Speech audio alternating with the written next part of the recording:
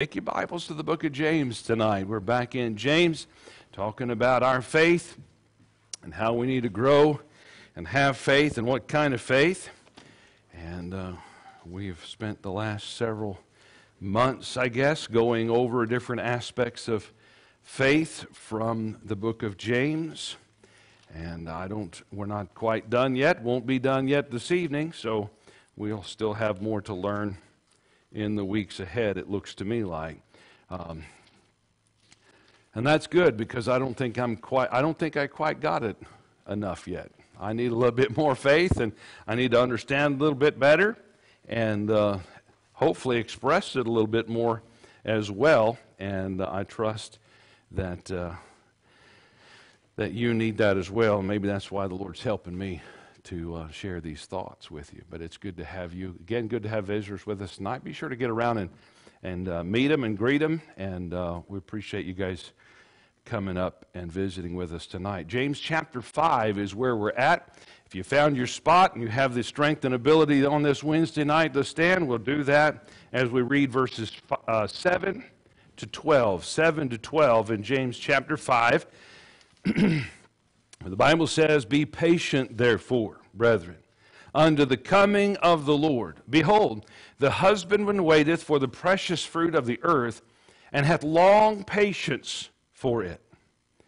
Long patience for it, until he receiveth the early and latter rain. Be ye also patient. Be ye also patient. Maybe you'll see by the time we get done reading this where I'm going with this tonight. "Be ye also patient, establish your hearts, for the coming of the Lord draweth nigh. Grudge not," I get my bifocals focused. "Grudge not one against another, brethren, lest ye be condemned. Behold, the judge standeth before the door. Take, my brethren, the prophets who have spoken in the name of the Lord, for an example of the suffering, of affliction, and of patience." Of patience. "Behold, we count them happy which endure. Ye have heard of the patience of Job," the patience of Job, "and have seen the end of the Lord, that the Lord is very pitiful and of tender mercy. But above all things, my brethren, swear not, neither by heaven, neither by earth, neither by any other oath, but let your yea be yea, and your nay, nay, lest ye fall into condemnation." Patience. Tonight, our subject, our thought is having a patient faith, a patient and expectant faith, moreover. Let's pray. Father, thank you for the day. Thank you for your love. Thank you that Jesus is coming. We're so looking forward to it, and pray that as we look forward to it, as we wait and prepare for it, we pray that you'd help us to do so with patience, expecting and looking forward to and anticipating his soon appearing. We ask for your blessing and your help for each and every one of us tonight. We pray that you intercede in our hearts and our thoughts, helping us to set aside our distractions and troubles of life and focus momentarily on your word and what you have for us, each and every one tonight, in Jesus' name. Amen and amen. Patient. That word appears 4 times in these 6 short verses. And the 2 verses that don't have the word patient certainly refer to it and give us instruction and help with it. So this passage really is about having patient faith. Having faith that Jesus, yes, he's coming. And he's not delaying on purpose.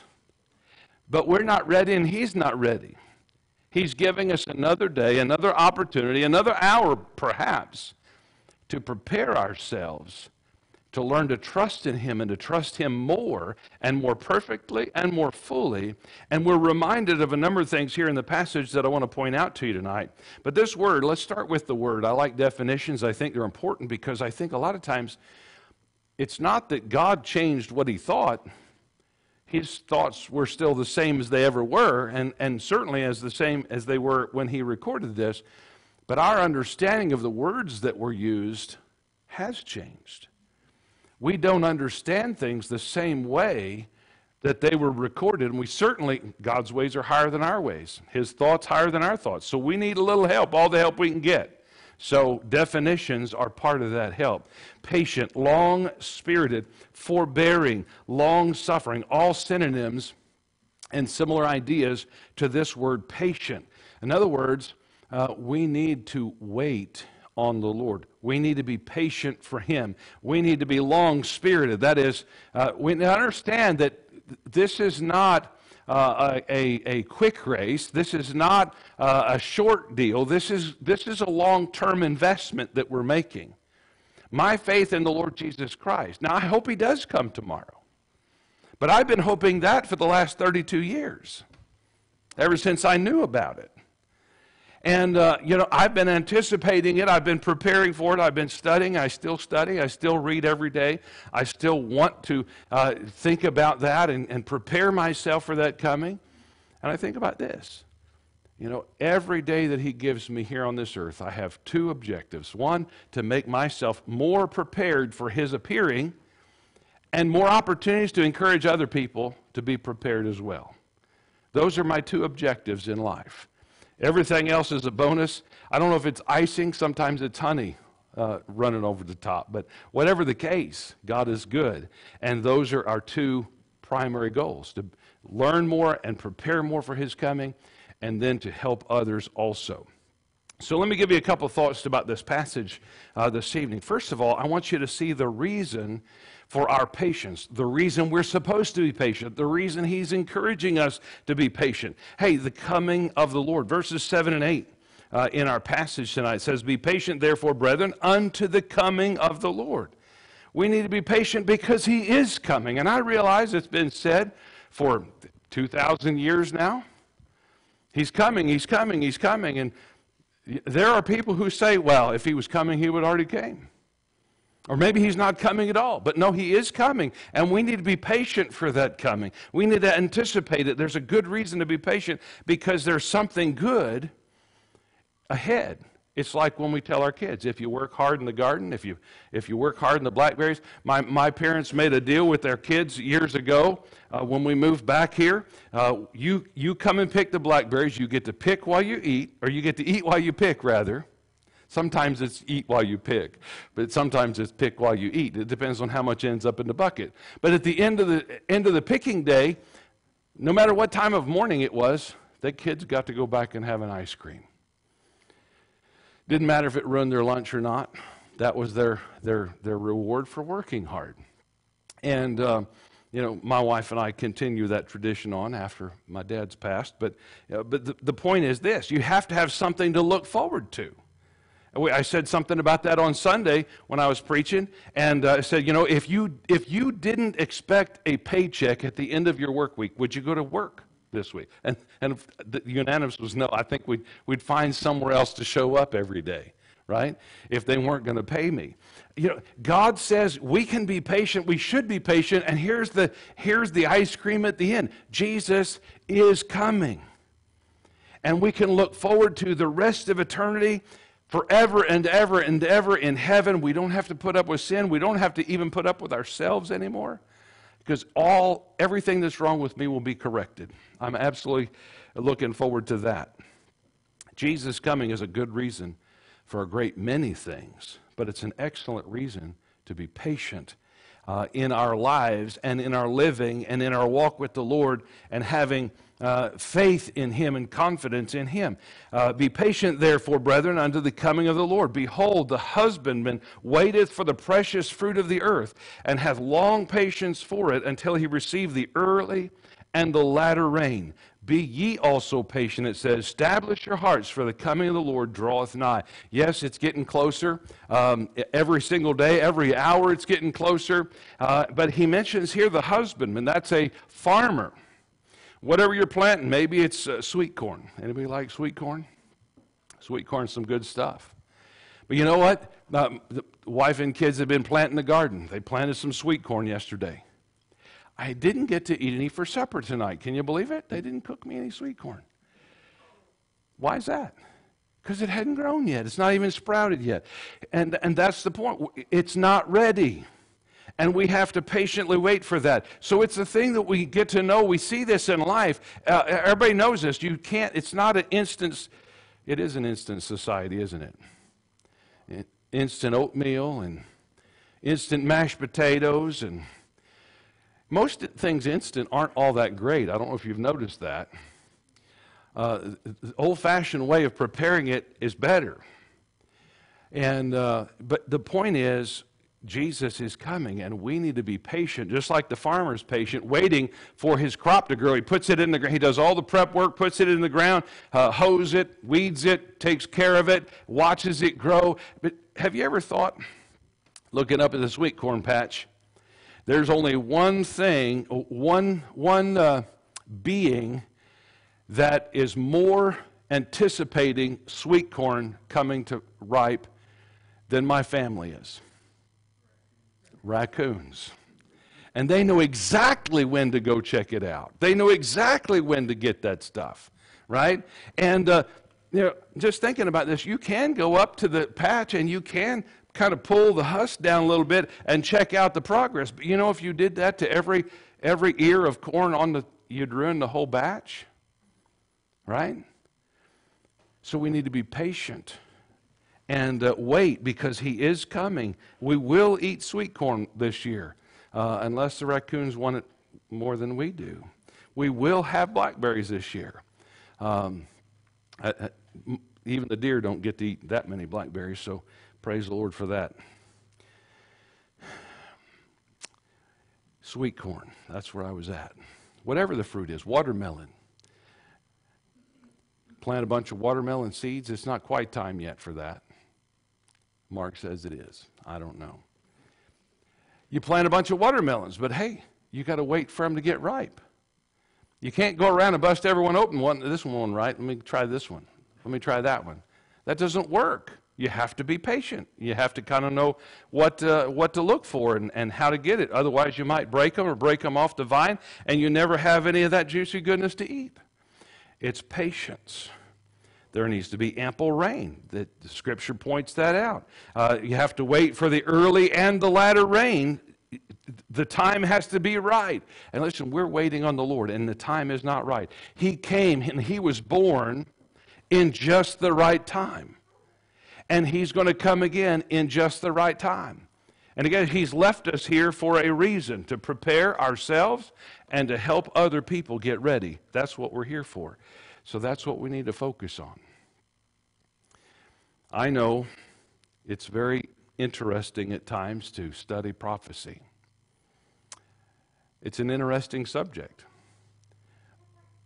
But you know what's more important than prophecy?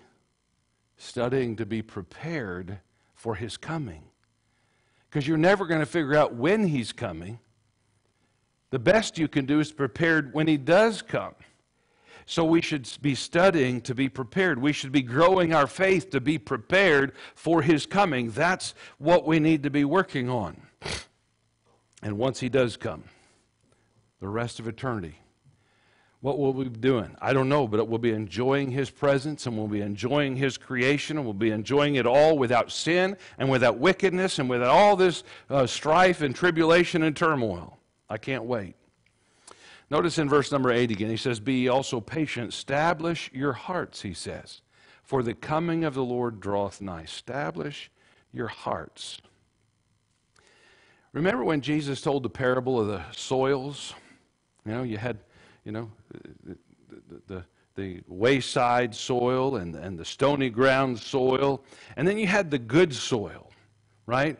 And that good ground produced fruit, some 60-fold, some 100-fold. But it was fruitful. One of the characteristics of the good ground, in fact, I want you to turn back and look at this, Luke chapter 8. Luke chapter number 8. I want you to see this. Look at verse 15 there. We won't look at that whole parable, but I just want to point this one thing out to you. Talking about being fruitful and waiting for the fruit and to ripen and be prepared and be ready. But even in that parable of the soils, the good soil, notice what had to happen there.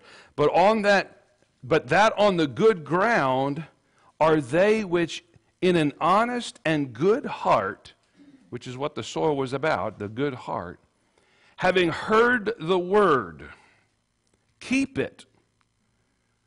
That's steadfast in heart. They were steadfast. They kept it. And notice this, bring forth fruit with what? Patience. Right? Jesus is coming. And his coming is closer today than it's ever been before. And tomorrow will be even closer. And will he come tomorrow? I don't know. I hope so. But if not, my goal will be to prepare myself and to help to prepare others. So let's go back to our text. Let me give you a second thought from the next section here. He says, take my brethren, verse 10. Look at verse 10. Take my brethren, the prophets, who have spoken in the name of the Lord for an example of suffering affliction. For an example of suffering affliction and of patience. Notice that, if you were eating sweet corn every day, it would be easy to be patient, wouldn't it? Because my plate's full of sweet corn. I'm not sitting around twiddling my thumbs. I'm not sitting around fretting, when am I going to have sweet corn? I've got it. When is the most anxiety about waiting for something? When you don't have it. When you're hungry for it. I don't know about you, but I'm hungry for the Lord to come. I want him to come.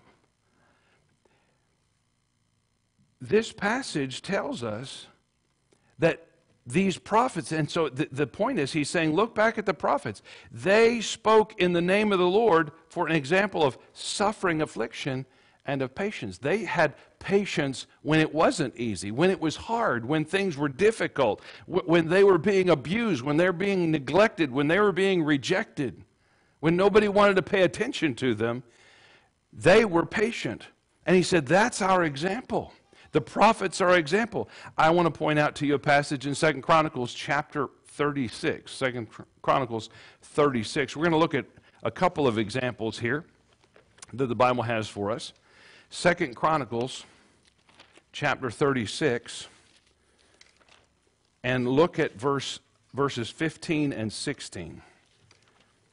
Get my Bible to cooperate with me. 36. 2 Chronicles 36. Verses 15 and 16. It's not always going to be easy for us, especially if we're desiring to serve the Lord. If you're anticipating the Lord's return and you're looking forward to that and you're trying to prepare yourself and you're trying to be an encouragement and help to others, then like the prophets, you're probably going to suffer some affliction. You're going to get some feedback, and it's going to be negative feedback, I can assure you, because of our faith in the Lord. Verses 15 and 16 of 2 Chronicles 36. Notice what he says here. And the Lord God of their fathers sent to them by his messengers, rising up betimes and sending, because he had compassion on his people and on his dwelling place. But they mocked the messengers of God and despised his words and misused his prophets until the wrath of the Lord rose against his people, and till there was no remedy. Here's my point. Here's why I want to bring this in. These prophets that James is referring back to, he said we need to look back at them for patience in affliction and understanding that we're here as the church. We're here in the New Testament. We're here in this time waiting for the Lord's return, and we have a job to do, and it's not made easy by the fact that they're rejecting. We knock on doors here in Perryville, and sometimes people don't want to open. Sometimes they open, and we wish they hadn't opened.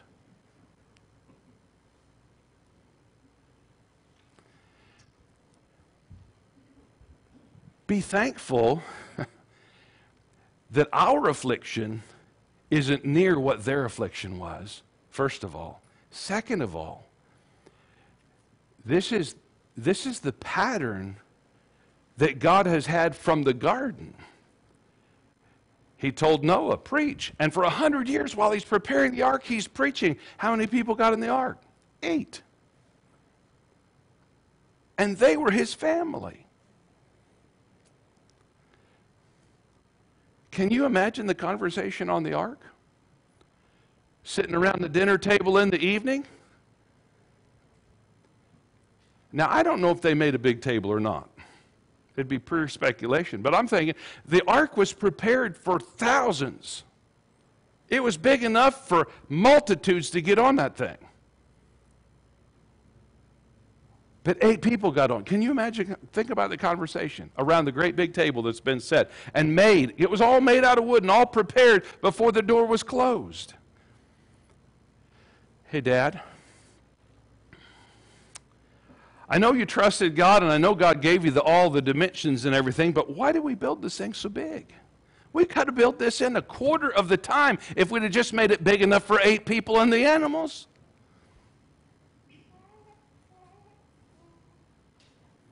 We didn't need a basketball court. We didn't need a handball court. We didn't need a baseball diamond. We didn't need any of this room.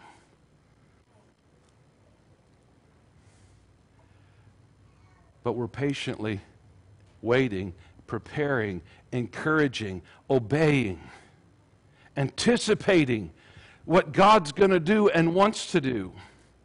And so we look back at the prophets and realize, okay, what we do in trying to help not only prepare ourselves, but help other people, it's not always well received, but this isn't a new gig. This isn't a new thing. This isn't a new way. This has been going this way for a long time.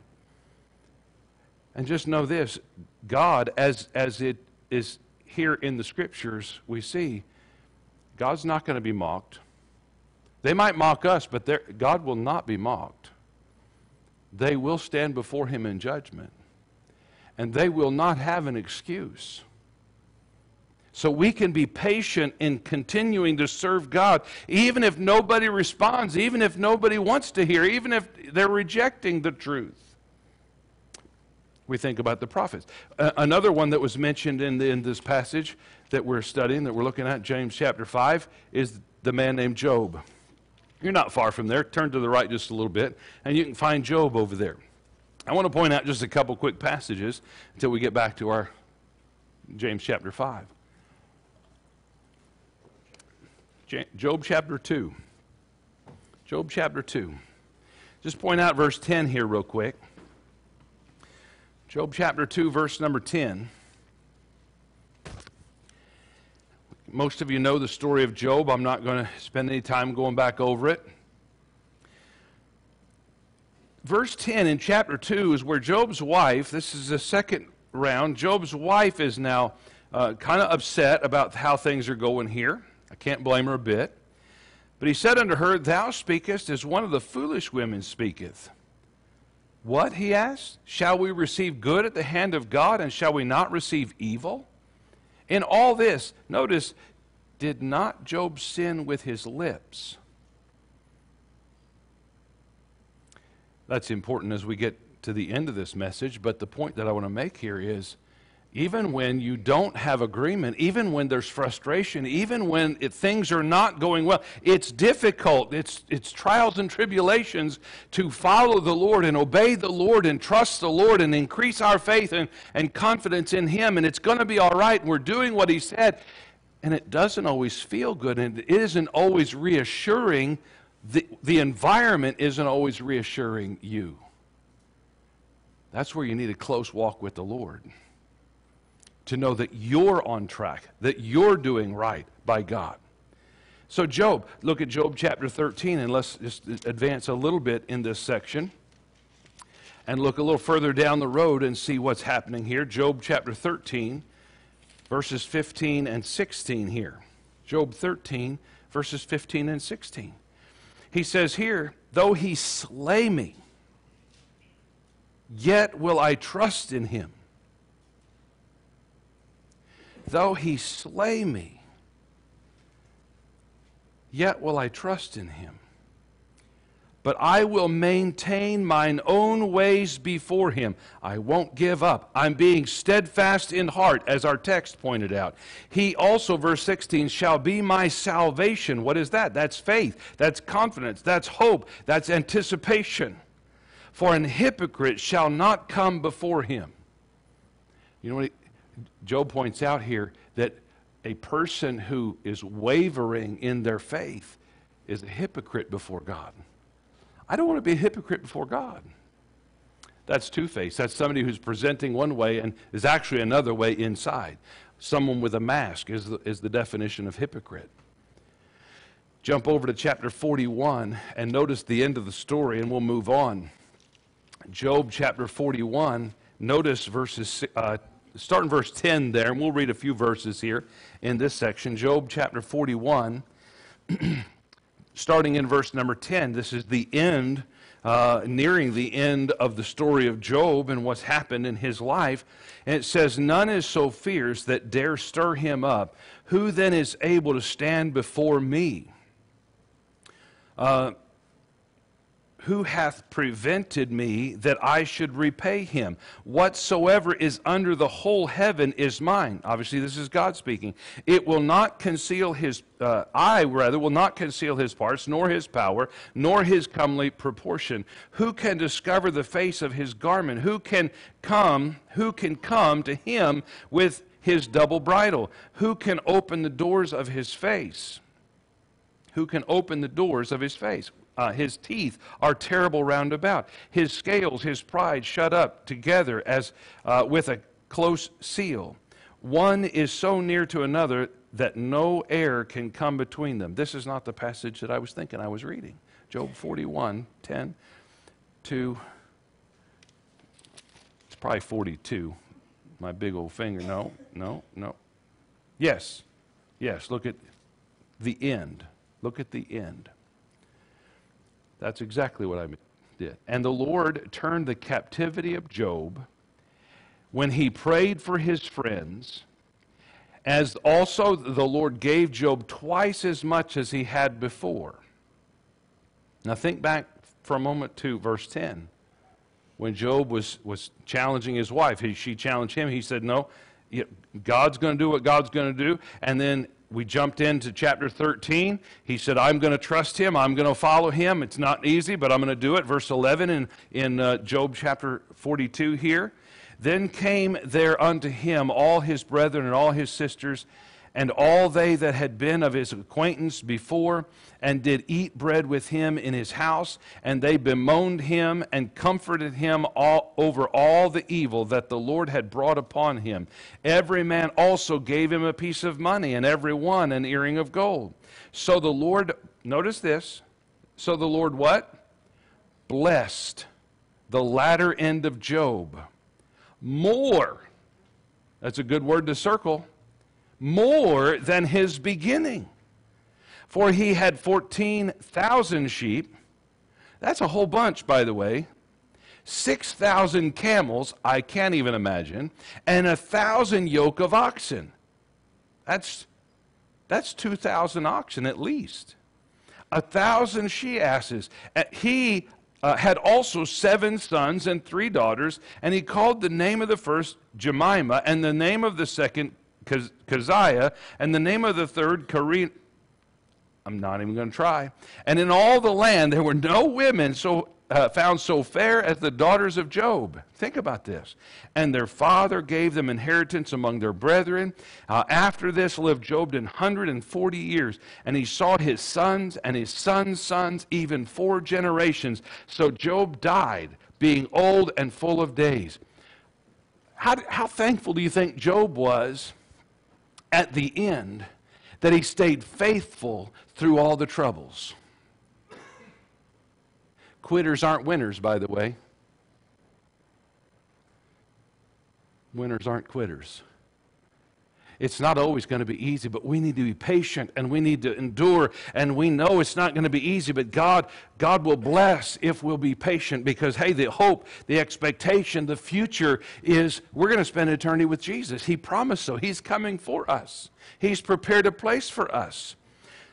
Let's look at another example on our way back to our text. Stop in Luke chapter 22. Luke chapter 22. Matthew, Mark, Luke. Luke 22. And look at verse 63. And right away you'll see the example Our text is telling us to look back, to look around, to look at others, to look how they've handled it, to look what's happened in their life as an example of how we should continue to encourage us that, hey, listen, Jesus is coming. It's going to be all right. We can do this. We can get through this. Luke chapter 22, verse 63 to 65. 63 to 65. And the men that held Jesus mocked him and smote him. And when they had blindfolded him, they struck him on the face and asked him, saying, Prophesy, who is it that smote thee? And many other things blasphemously spake they against him. Did you know that Jesus he could have told them exactly who did it. He could have said, well, I'll tell you what, the guy that hit me will be dead right now. And he just fell down flat. He could have responded. He could have talked back. He could have, but he didn't. He patiently endured. He knew the end. He had confidence in the end. He had put his life in the Father's hand. He was being obedient to God. That's exactly what we need to do. This is a patient and enduring faith. That's what I'm preaching about. That's what the prophets did. That's what Job did. That's what Jesus did. That's what we need to do. Look at another passage. Back up just a little bit before we go to our text. Look at Matthew chapter 5 and see what Jesus said to us. See his encouragement to us in Matthew chapter 5, starting at verse 11. And then we'll move to a third point and we'll round it out. Matthew chapter 5, verse 11. Notice he says, Blessed are ye. Blessed means happy by definition. Blessed are ye when men shall revile you. That doesn't sound very happy, does it? And persecute you. I'm definitely not liking it. And shall say all manner of evil against you falsely for my sake. None of that sounds very blessed, does it? Verse 12 says, Rejoice and be exceeding glad, for great is your reward. When? Where? In heaven. When's our expectation? What is our expectation? What do we have to look forward to? He didn't say great is your reward here and now. He said great is your reward in heaven. We can be thankful because he is preparing for us and he promised us he's coming back for us. And he said there's something going to happen in the future. All of those labors, all of those efforts, all of that turmoil, all of that trouble will be paid in full. Your labor is not in vain in the Lord. We need to have faith. We need to have confidence. We need to be steadfast of heart, knowing that, hey, God has got this and it's going to be okay. It may not be easy. In fact, mark it down. It won't be easy. He told us it wouldn't be easy. Aren't we humans funny? He told Peter, he told James, he told all those guys, I'm going to die. They're going to take my life. None of them believed him. Then they didn't believe it when he showed back up. I think they were from Missouri. They might have even been from Perryville. Obviously they weren't. I'm just saying that to correlate and help us understand that, hey, we can trust him. Our plight isn't any different than anyone else's, is or was or ever has been. Great is your reward in heaven, for so persecuted they the prophets which were before you. Back to our text, James chapter 5, please. James chapter 5. We're talking about a faith, a patient faith, an expectant faith. And that's how we need to live out our lives. That's how we need to be. And sometimes we're going to be like Job's wife going, is it really worth it? But be like Job in the following in the following section there. Yep, it is. God's going to take, God's going to give, and blessed be the name of the Lord. Doesn't matter. God's got this, and we're going to trust Him. We're going to keep watching. We're going to keep marching. We're going to keep moving forward. Now I want you to notice a final thought this evening. The results of our patience. All right, I'm not talking about heaven right now. I'm talking about in our lives right now. If we learn a patient and expectant faith, if our faith is patient, and if we're expecting Jesus to come, and if we get a hold of this, how will we be? How can we assess whether we've gotten this or not? It's the application section. Look at verse 9. He says, grudge not one against another, brethren, lest you be condemned. Behold, a judge standeth before the door. The judge standeth before the door. Have you ever seen the look on a child's face when they're doing wrong? Maybe they're in their room fussing and fighting. Maybe they're in there just being kids, and all of a sudden they realize mom or dad's standing by the door. That's kind of the idea that he's pointing out to us right there. The judge is standing right there. It's like I was saying the other day.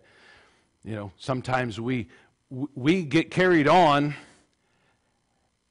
Sometimes people behave a certain way when the pastor's in the room. But as soon as the pastor comes in the room, he's here. You don't have to be fearful of me. I'm not your judge.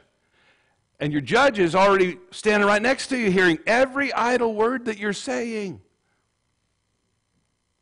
That thought ought to put a little fear and trepidation in us. But I'm just a man like you. I struggle the same way you do. In fact, I've heard tell of a guy, and I heard this story a while back, and it wasn't here and it wasn't around here, so just so you know, none of the guys are implicated in this room by default, all right? I'm clean slate here. Just want you to know, if this happens to apply to you, I'm not telling a story about you, all right? I'll just get a disclaimer right out there right now in case anybody wants to come back and complain later. You was talking about me, weren't you? I don't know whether none of your wives have come and told me this story. I got this story a long time ago from another person. Heard of a guy Sunday morning. He'd get himself ready for church and he'd go out and sit in the car, driver's seat. Roll down the window. Hurry up! We're going to be late. What's taking you so long anyway? Every couple minutes he'd lay on the horn. By the time she got to the car, he was done frustrated and upset because he didn't have no patience. All the while, she's inside trying to clean up his breakfast dishes.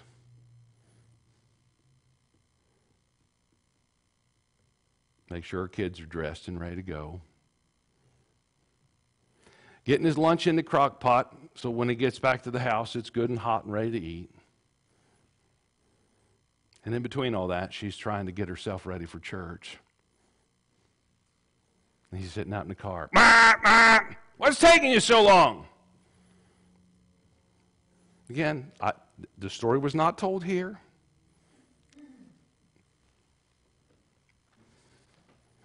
But I wonder if Jesus came back right between some of those honks, what he'd say about that situation. What's all the whispering about?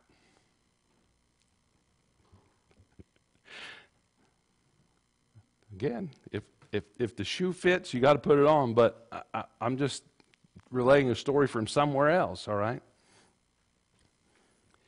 But I believe if we lived each and every moment of our life with the realization that Jesus could come back in that heartbeat, I just happen to think we might be a little kinder to the people around us, a little more patient toward them. All right? Again, just so you know, I am not saying I'm perfect in this. I am certainly not. You could ask my wife. She's so nice she wouldn't tell you. My kids, you might get it out of them a little bit. Yeah, you heard it. You know which one to go to.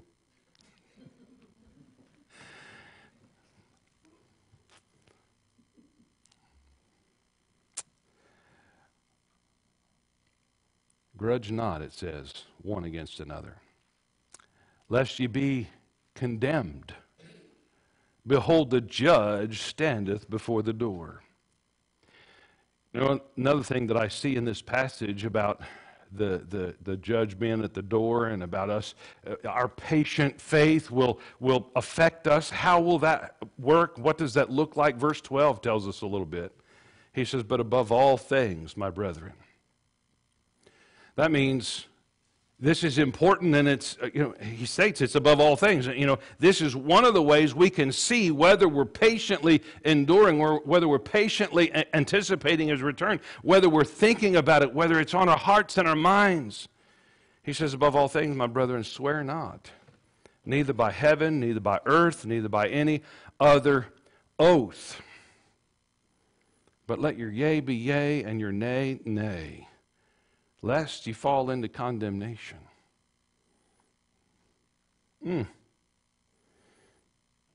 I think what he's trying to tell us is that if we have a patient and enduring faith, it will change what comes out of our mouth, how we treat others, how we talk to others, how we consider our words before we let them roll off our tongue, knowing that Jesus is hearing all of them, then he's going to hear us, and he's going to know what we're saying, and he's going to give it, we're going to have to give an account for that. Lest you fall into condemnation. And that word's never a good word. Never has good ending, right? Somebody says, well, I'm saved, preacher. I don't have to worry about any of that. Well, listen, I'm not so sure that some of us, the first words out of Jesus' mouth is not going to be well done. It might be bend over. Did you realize that there is a point in the book of Revelation in which he wipes away the tears? I wonder why he's going to wipe away our tears. I'm in heaven after all. It might be because I got the best whooping of my entire eternal life right there. And now he's wiping away the tears saying, okay, let's go on and let's be better, right?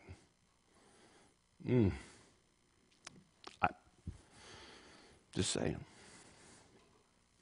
But I don't know if you've noticed this, but certainly today's young generations have a verbiage and a speech impediment beyond any generation prior to this, in my opinion.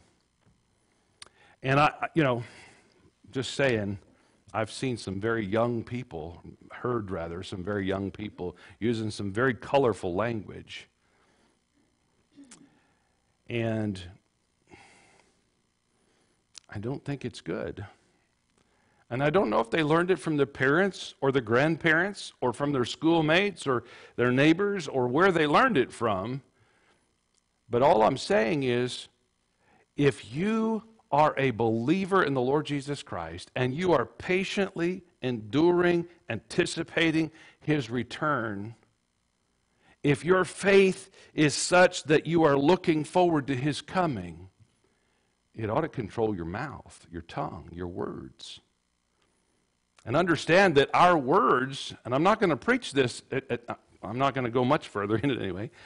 Our words come from our heart. So if that filth is coming out of your mouth, guess what? It came directly from here, the Bible says. And that's a bad indication, right? Have you ever gone to the fridge because there was some leftovers in there that you really wanted to get a hold of? And when you grabbed that container out and you set it on the counter and you popped the lid, you went, oh, that's not good. Apparently you've done that.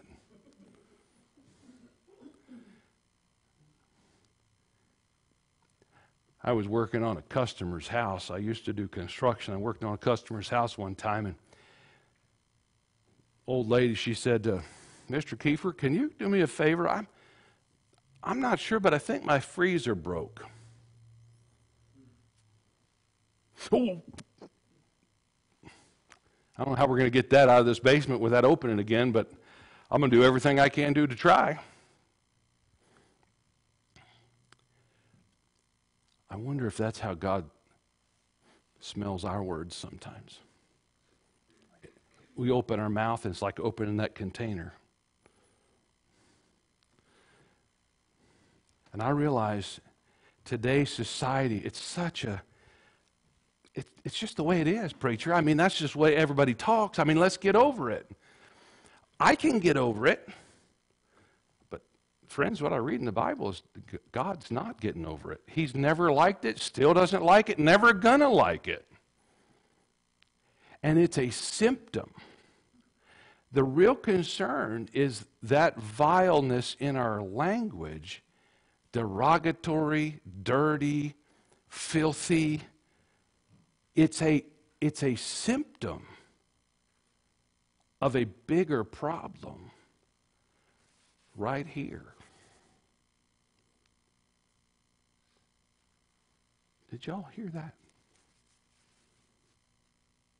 It just felt deathly quiet in here. I said, preacher, I didn't come here to be made feel bad. I didn't come here to make you feel bad. I just came here to point out what I see in the Scriptures. By the way, till you know you're wrong, you can't make it right, can you? And what would be coming to church if we didn't figure out something that was wrong and make it right? Wouldn't it be best if we figured that out? If your car's broke, you take it to the shop hoping they're going to figure out what's wrong, right? You never like what's wrong. You never like paying for what's wrong, but you always like it when you get it back fixed. You go to the doctor and say, he gave me bad news, preacher. Bad news. Well, yeah, but bad news is really good news, isn't it? Because it means they figured out what was wrong. When you went in there, you didn't have a clue what was wrong, other than you don't feel no good. Now he told you what it was, and hopefully he knows how to fix it, or knows at least what needs to be done to fix it, right? They didn't like the prophets when they told them the truth either. They didn't like Jesus when he told them the truth. Job's friends didn't like him. His wife didn't care for what he had to say and what he was doing. Matthew chapter 12, and we're going to close here. Matthew chapter 12. Listen, if you came here for me to stroke your ego, you now realize I ain't doing it. I ain't doing it. Why? Because Jesus might come back tomorrow. And if you have to stand before him and give an account for those words that you were saying, and I didn't challenge you on that tonight, I'm going to be in trouble too. Friend, you want to be in trouble, that's on you, but don't, no, don't drag me down with you. Say, why are you laughing? Well, not because I'm humored, but because I'm thankful that God has helped me to be truthful with you, and I have great hope and anticipation and expectation that by telling somebody the truth, they might change. Right? I went to the spine doctor last week. VA took pictures. They said, you got problems. We're going to send you to the specialist. I said, okay. Specialist is the place I need to go, right? Went through all the, sit down in this, wait, yep, I'll sit here and wait. Finally, the guy came in the room. He goes, well, I've looked at your stuff. Uh-huh. He goes, I know what the problem is, or at least I know, He goes, The good news is I don't recommend surgery. That's the good news. Bad news is you probably need some therapy because you've been looking down too much. Your computer screen, your honeybees, you're always looking down like this. And your neck needs to be more back like this. He goes, we fix this, you're probably going to feel a lot better. Sign me up. Right? Tell me the truth. Just tell me the way it is. Because lying to me ain't going to help. You know, he could have gotten thousands of dollars stuffed in his pocket if he said, yeah, let's just go in here and cut on that. I'm so thankful he didn't lie to me. He didn't sugarcoat it. He said, here's the problem. Here's how to fix it. Let's go. Yes, sir.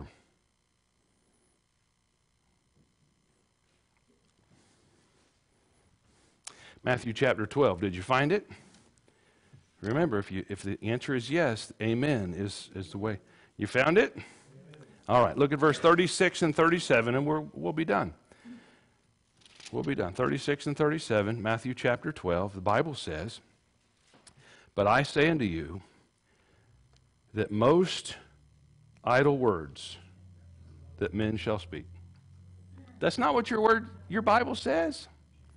That's not what mine says either. It says every idle word that men shall speak, I might know about it and I might hold them accountable to it on the day of judgment. No, that's not what it says either. Man, y'all are good at correcting me tonight. I hope you take it just as well from me. They shall give an account thereof in the day of judgment. Listen, we start pouring, well, everybody else is saying it, everybody else is doing it. Young people don't say things because everybody else is saying them.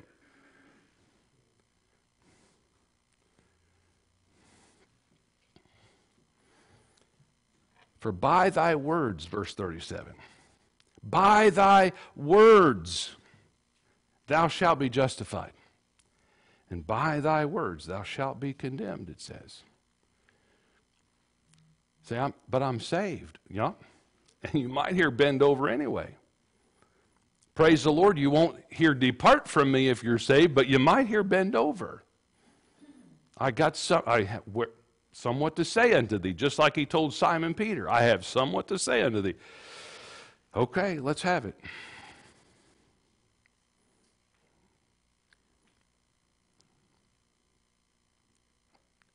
Aren't you thankful that God gives us time to prepare for his coming? And that's what we're doing here tonight. We're preparing for his coming. We're hearing some encouragement, right? We can do this. Let's go. Let's do this. Let's be faithful unto the end. Let's charge forward. But listen, let's charge forward correctly, rightly, holily, sanctified and set apart unto the Lord. By the way, that's Sunday school hour. That's what we've been studying, holiness. I think I just figured out why Sunday school attendance has dipped a little bit. I have to pray about that.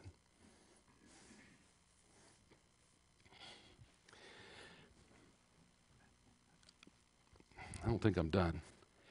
Did you notice that God sent the prophets to the people and the people didn't want to listen? Did you notice that? I sense that may still be a problem. That may still be a problem. Please understand me tonight. I am not coming to you from the perspective of perfectness. I am not perfect. I just told somebody before the service, I am not perfect. I am far from perfect. I have to challenge myself on these very things every single day. I was a sailor at one time, remember?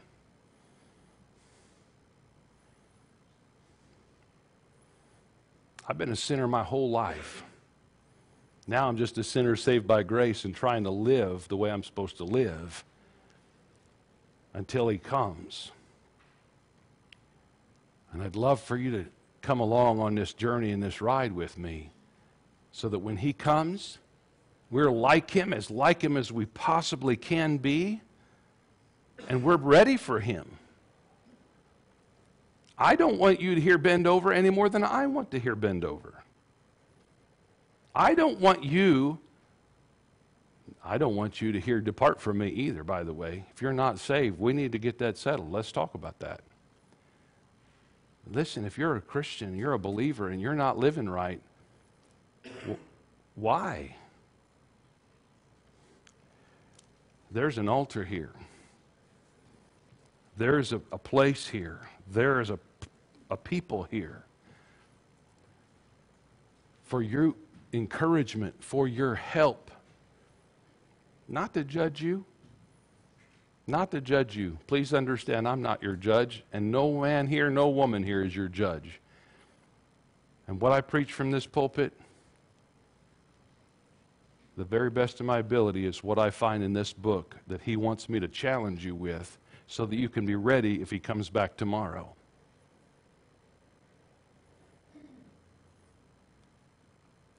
You might have just used some potty language before you got here tonight.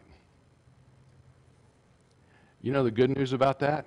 You can be forgiven before you leave here tonight. Isn't that a blessing? You may have come here on your way to hell, and you could leave here on your way to heaven. You could have come here with no faith, hardly whatsoever, and you could leave here full of faith if you'll just surrender and submit to the Lord. If you'll yield yourself and turn yourself over to him, he'll accept you and forgive you and change you and help you. Isn't that a blessing? It's a blessing to me. Let's stand together tonight. Let's stand together. Let's have an invitation. Because I may have, with God's help, said something that you need to talk with the Lord about tonight. And I want to give you an opportunity to do that during this invitation. The altar will be open. As soon as you hear the piano playing, you can come here and pray. You can pray at your seat if that's what you want to do, but if God's spoken to your heart, I found the altar is the most helpful place. If you need counsel, I'll get you some. We'll sit down together and we'll talk together and pray together. Whatever the case is, my challenge to you tonight is submit to God. Surrender and yield to him.